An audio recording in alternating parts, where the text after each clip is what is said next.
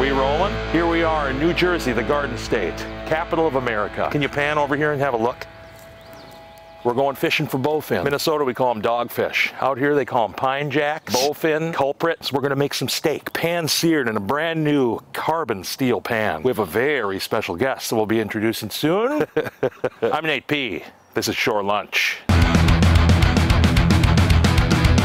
Got a special guest on Shore Lunch today. I'm super fucking stoked. Fishing editor, lord of fishing writers, Field and Stream magazine, Outdoor Life, saltwater sportsman, river dogs, river bottom muck hunters, the man, the myth, the host of Cut Retie, formerly a meat eater, my good pal Joe Cermele. Joe, honey. Ahoy, Nate. Here I am. It's so good to see you again since I've seen you on my futon this morning. Yes, and it was the most beautiful, well-rested night of sleep I've had in at least a day. The finest house guest I've ever had. Thanks, Joe. Don't go home. Welcome to Shore Lunch. Thank you. I am honored to be here. I'm a huge fan of yours. Thank you, as I am with you. You got a tall slim and an average size fat right next to each other. Tell us what we're gonna be doing today. So we're gonna be doing a little chunking, we like to say. Dirty chunk baits of shad on the bottom for bowfin. Some other names for bowfins. Grinnell, dogfish, shoe pick in Louisiana. Shoe pick. I've heard cypress trout, mud trout. Yeah. That's all I got. What do you think a bowfin should be called? Maybe you could leave that in the comments. And why don't we do a little rig rundown? Rig rundown. I'm on fucking Shore Lunch. I have to do this. Joe, what do we got here? So this is my bowfin rig here, which a lot of bowfin connoisseurs in other parts of the America will disagree with, but this is why I like it, because this particular spot, it's barely 6 inches of water we're gonna be casting. This is the Little Joe pole float. What this will do, right, this will lay flat out there. Okay. And what I've found is that you can read this. In other words, like if it stands straight up and doesn't move, probably a snapping turtle. Gotcha. If it bobs in place for a while, probably a painted turtle. Okay. If it goes sideways through the water in a fast pace, that is usually the bowfin. I use 30 or 40 pound leader, and that's not so much because we need that for the bowfin, but because there are so many snapping turtles here, I can anticipate reeling some in, and I want my damn bobber back. You don't want to be grabbing straight braid if you got to cut something off. Gotcha. So this is actually more so I have something to grab if need be. Just a long shank, regular bait holder, and I tend to buy inexpensive hooks. Again, the bowfin don't really care, and you're going to lose some to turtles. When we get a fish on, what do I do? So a lot of times I've found that like these bowfin will pick up a chunk of bait and they'll like munch on it as they swim away, and they're like sort of working it back into the throat. Feed them a little longer than you think. Give them some time to run around with it. And then what you're gonna do is you're gonna reel down fast, and the second you feel resistance, the second you feel weight, that's when you give them the berries. They have a hard mouth, and they're often not pinned as good as you think they would be. Gotcha. So you give them a little bit of slack, and that hook will fall right out. And we're going to be using one of these big, disgusting smelling American shad. That was right next to the Hot Pockets in the old garage fridge there. Eric, smell this. I'm not kidding. The Delaware River here is one of the few rivers where you're actually still allowed to keep American shad because the numbers are good. So I stockpile these all spring because they just make excellent catfish bait, bowfin bait. They are violently stinky. We're very near where Washington crossed the Delaware. When they were in Camp and Valley Forge, not to go all history, and dying, the run of these fish is what saved Washington's army. It was a false spring. In February, it warmed up, and they ran up the Schuylkill River in Philly. Oh, God. And that's why we're not eating tea and strumpets right now. He's gonna hook it real nice, get it all the way through the skin. And then I like it a little bit back out of the skin, and we're gonna get rid of those scales. Scale off. Can I borrow clown rag yet? Oh yeah. Have you seen clown rag before, I've seen clown rag many times. This is like, it's like holding the Shroud of Turin. Does it smell as you'd expect? It's, oh man, what an honor. Send it that direction as far as you can. People have this notion that bowfin live in mucky, polluted places, so if there's an abundance of bowfin, it must be sort of nasty, undesirable water. It's actually the opposite. They need very healthy, specific conditions to thrive. So if you have bowfins in your water and they suddenly disappear by means other than people taking them out and killing them, that's a bad thing. That means something is off in the ecosystem. All right, that's fish right there, dude. Pick it up. That looks fishy to me. Pick it up, open the bail. Oh yeah. Give him plenty of time. He's munching. You see the bobber going? The speed is what gives it away. A turtle's not going to move that fast. Sure. Let him munch. Let him munch. Not an exact science, dude. Even when you give him time to munch and you think it's plenty, Yeah. reel down, and the second you feel resistance, you whack them and keep them coming. Real fast, real fast. There we go, got it. Reel, don't stop reeling. Oh yeah, don't that's a good reeling. fish, dude. Don't stop reeling. Don't stop reeling, don't give him anything. Don't give him anything. Oh, yo, oh, shit, he spit it. So for one, these things happen. That's extremely common. Here you go, bud. Perfect. It's not 9 a.m. or anything. Cheers, buddy. Cheers. Yep, There it goes. nice fish. Okay, we got a fish on out there. It's kind of hard to see. Is it Pick up. moving? Yep, that's fish. He's taking the So line. this time when it's time, reel until you feel him and then set him. Okay, Yep, there it goes. nice fish. It's like a torpedo. All right, man, reel down on him. We ready? Let's give him a go. Let's give him a go. Reel down quick, as soon as you feel weight, jack him. There we Keep go. him coming. Nice one, nice one. All right. Got it. Keep him coming, keep him hammered. Is that a snakehead? Nope. Oh, look at it. Awesome. Whoa. You got Yeah, it, bro. baby. Ooh, feisty. Oh, my goodness. Take that from Okay. me. That's the bowfin. Beautiful. These fish are prehistoric. Plasticine, somebody's gonna yell at me because I don't know the era. It's very old. They haven't changed in millions of years. We got one. Look at how Eric's beaming behind the camera right now. Broke my streak of being skunked. We got a beautiful fucking bowfin here. Our pal Joe really, you tootled me. I tootled you. You did some tootling. I love you. Smell his breath. Neat fish. Okay. See you later, bud. Episode 24, Charlotte Nate P. My whole aura is quivering. Okay, so Patreon, you can do $1. Aren't you saying that wrong? Isn't it Patreon for you? Yeah, Patreon. Patreon. You could do $1, $3, $9, $25, or $100. And if you do $100, then you're a legendary legend, and we mention the name of you. Brian Stormo. Anyhow, join us on Patreon. It'd be a lot of fun for you. You get some great bonus content. Oh, something just tapped mine. Oh, fuck. Don't fall. That's gonna be another one. It's all right. Go ahead, reel down. Try them. Reel till you feel weight and hammer them. Keep going, keep going, yeah. keep reeling, keep reeling, keep reeling. I don't know how good of a set you got. Ah, fuck.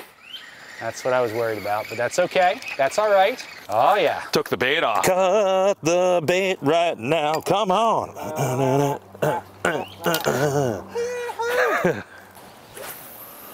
It's not moving fast, though. I like speed. Now you listen to me tell you what to do here, okay? Tootle me. It often Let her happens go. that way. Let her go. Oh, see? See? Missed See it. what I did there? Yeah. That's how they do you. Dirty. Let it soak. Not sure yet. That's a YTBD. Yet to be determined. Look at him move. Still YTBD. You think that might be a turt? Might be a turt. Yeah, he's got a little steam, but I don't see any shake. I like that little pop-up. Give him a shot, dude. All right. I'm 50-50.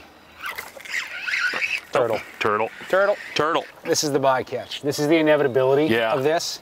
And this is why I use 30 and 40 pound leader. You can chill there if you want. Stay as long as you. I'd rather you here than out there eating my baits. Yeah, no kidding. What a neat animal. You just, oh, did you see him take a big deep breath out of his schnoz and go yeah, under? he's gonna bury himself right there. Oh, fuck. Oh. Fucking hell, dude. Oh. This is insanity. Bonus snakehead. Holy shit. Woo. Whoa. See, what I like to do while I'm waiting on the bowfin to bite is throw the froggus around, and sometimes good things happen. You get a little snaky action. This fish, though, is what got me into bowfinning. If it wasn't for these invasive fish being in these swampy places, I wouldn't be back here chasing the native bowfin. These fish are so angry. They clamp down so hard. Years ago, right, when these first got here, it was mandatory to kill them. Really? And it has come around now where as long as you are not transporting them live and releasing them right back to from whence they came, Yeah. we can put this fish back. Fun. Easy, bro. You gotta kiss this guy now, Joe, right on the damn lip. Oh, boy, beautiful. Feed it, baby. Feed the beast. Because that is a big chunk of bait I just put on there. If you don't catch it, I get to take over your fishing empire. Yo! Yeah! Dude. Insta-bite on that one. Insta-bite. Nice work, my man. Oh, and he's got the eye. Yeah. Beautiful. That's the false eye. Is that a male-female thing? Female thing, yeah. So who has the eye? I believe it's the male. Okay. Or it's the female. It's one or the other. Leave that in the comments. Whoa! Whoa! Thanks, little friend. No, dude, No, bullshit. that's a fish. Jump on it. Jump on it. There we go. Oh, fuck yeah. The old Mudville mud puppies over here. Come on, baby. Get out of them there weeds. Yeah. Now, does this one have the spot? Nope. No spot. That, I believe, is a female or male. Whoa! Try to understand. He's a magic man. Action's been hot, and I've developed a serious Hungus Bungus. Joe, first things first, can you grab me that pan out of that bag? I can. Look at this. This is like from nice? This is like from Graceland. What's that there? A tiny clown. What is that? Another small clown rag. Look, just for you. This is for me? Yeah, that's for you. Like I can keep this forever? Yeah, you get your own clown rag. No givesies backsies? What do you think about that? Oh my God. Get your own clown rag, Thank bud. you. I'm gonna have it in my back pocket. I'll do the back pocket. Do the back pocket. And now I'll also gift to you. Oh, some black gloves. The black gloves. All right. When Nate here was on my podcast, he got out of me that my weakness was cooking steak. So he said, if I ever come out here, and here he is, I'm going to tutor you on how to make a beautiful steak. That's why this is happening. These are some nice local, let's call them New Jersey strips. Salt the shit out of these. Okay, I like that. It's gonna draw out some of the moisture that's in that steak, and B, it's gonna help us build a really nice crust. How do you feel cooking on the old shore lunch with Nate P show? It's fantastic. I'm gonna cut this into even discs, 1/2 inch to 3/4 inches wide, because we're gonna boil these guys. As soon as I get them all in, I'll have you start that timer, okay? Yes, sir. Standing by. 10 minutes, you said? Yeah, carbon steel. It's the first time we've used it on shore lunch before, actually. Performs much like a cast iron. Did you know the steel cables of the Brooklyn Bridge and Golden Gate were made here, where we are now? Very interesting. Trenton, New Jersey. Haven't done a thing here since, but that was a good thing we did. We have a lot of Dollar Trees now, though. So the next thing we'll do is we're gonna prepare this rice flour. It's gonna give a nice crisp to these potatoes. So I'll have you liberally salt and pepper that, please. And think about how much flour's in there. So you really wanna salt the hell out of it. Now, same thing with the pepper. Get it all nice and mixed up. We're gonna take the olive oil here. We're gonna take a little bit of this lemon. We do it like this to collect the seeds if any seeds fall. This red wine vinegar from the Cermele pantry. We're not gonna get a full emulsion. No. But we're gonna get it as incorporated as we can. We got about 200 degrees here. So let's just say we're poaching these guys. Okay. Okay, we're poaching these potatoes gently. Okay, he turned the heat off. Now he's gonna bring these out. Just put them right down. He's gonna dry these guys off. Oh, yeah, dude. Like the Sizzler. 1005, 1006, 7, 8, 29, 30. Look at this. Yeah. 1, Wow. 2, 3. And next one we'll get the timer going. We're gonna flip these every 30 seconds. 22, 23, until we get build up a beautiful crust. A flip. Starting a new one. I might do this 15 times or so. 3, 2, 1. Flip it. Flip. They're at 71 right now. Well, we'll pull them at 120. Flip. Flip time? Flip. Flip. Flip. We're pulling these really soon here. Now, this might be the final flip. Just adding a little bit of butter here. Not much. We're just gonna add a little bit of that little crushed garlic clove. Start dredging these potato pieces in that flour. I just temped them and they were at 110. They are done, done, done. We're having real troubles here getting this table nice and leveled out. We found a nice driftwood root ball. Yeah, I mean, it's sort of level. We're gonna add in the rest of this canola oil. Okay. I'm adding these to the pan here. We're just giving these a little shallow fry. Look at this oil here. It's oil, it's butter, and it's rendered beef fat. Essenced with garlic. Oh. Maybe 3 to 4 minutes aside. Okay, I'm gonna pull these out. The reason I did them in 2 batches is so I didn't overcrowd the pan and cool down the oil. Got it? A nice drizzle of that nice, beautiful vinaigrette. You ever do this on your steak? Lemon on steak? Give me a... No, I've done horseradish. This just brightens things up a little bit. I dig it. You're gonna thank me.